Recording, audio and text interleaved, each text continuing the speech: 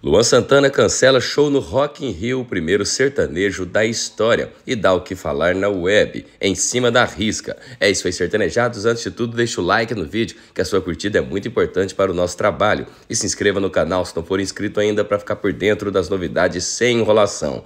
Galera, nesta noite o cantor Luan Santana iria se apresentar no palco Mundo do Rock in Rio, festival renomado que acontece no Rio de Janeiro, ao lado de outros grandes nomes da música sertaneja, celebrando o Dia Brasil, uma data especial criada pelo idealizador do evento.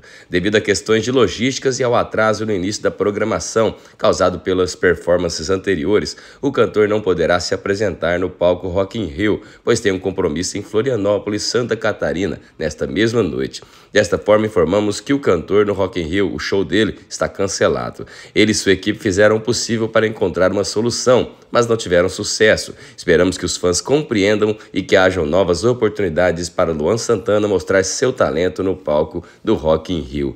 Galera, era um show bastante esperado, apesar dos críticos ali dizerem que Rock in Rio não era lugar de sertanejo, enfim, né? Sempre aquela mesma história. Mas era um show realmente muito esperado, principalmente o do Luan Santana. Veja só o comunicado oficial da equipe do Rock in Rio. A organização do Rock in Rio comunica que Luan Santana cancelou sua participação no show Para Sempre Sertanejo. O show estava marcado inicialmente para as 21h10 e agora acontecerá às 22h40 no palco Mundo. O cantor estava com 2 shows agendados para hoje. Para Sempre Sertanejo segue confirmado com Chitãozinho e Chororó, recebendo Ana Castela, Simone Mendes e Júnior.